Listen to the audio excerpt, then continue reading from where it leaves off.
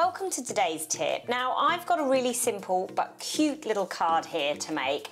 All you're going to need is some watercolors, a pencil, a rubber and maybe some gold or silver pens, but you could use pencil or black pen as well for that part. I have used a pencil there and sketched out some balloons. Now it did take me a while because I was wanting to get the shape right and everything, and one thing I recommend if you don't feel confident drawing straight onto a piece of paper like that is to just sketch it, trace it through some tracing paper.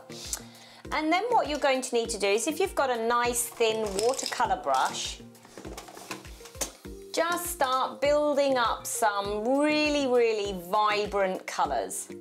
So I've got a lovely purple here that I'm going to start off with, and then what you want to do is sort of let the watercolor build up a little bit of sort of pigment around the edge, okay? So nice and light with the water in the middle, but lots of lovely pigment around the edge. Now, one other thing that I highly recommend with this is to move your paper you'll get a feel for which angle works for you. And as you move your paper around, you'll get a lovely steady grip on the areas that work well for you. Okay, now I need to build that pigment up because I've got my shape right, but now my pigment's gone. So I'm just going to work down one side and just slowly add just a nice thicker bit like that. And what that does is sort of creates like a shadow because they're shiny. Now the second thing to note when doing this is you wait for that balloon to completely dry until you start on the next one. If you don't, the colours will bleed in together and you don't want that.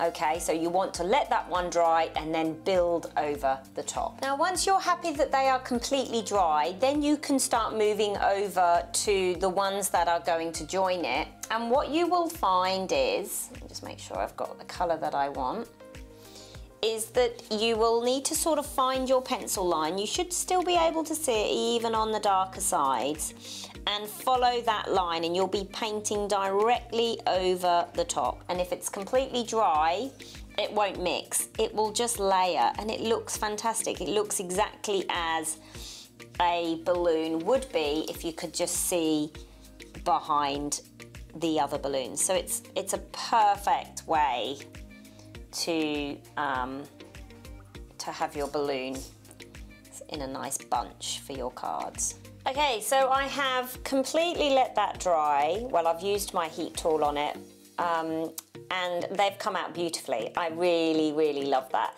That blue wasn't as thick as I wanted to, so I might go over and put another layer there. But before I do, let me just show you a couple of options. Now, what we could do is get our rubber and just get rid of all of those pencil lines if we don't want them. And what we can do is either go back in with like a gold pen or a silver pen, just to funk it up a little bit. I quite like this gold, so I'm going to sort of draw these gold lines, and I'm not too worried that they've gone over the other shapes as well. And I might even add a few little gold tinges to the corner of some of those balloons where the sun just hits the light of the corner of them. And all we need now is a lovely little happy birthday, because this is going to be a happy birthday card. I think I'm going to do that in black along the bottom here. And Bob's your uncle. What a beautiful card. I hope you can see that there. You might want to add some stars or some sparkles, or I'll show you another one that I did that was a bit thicker.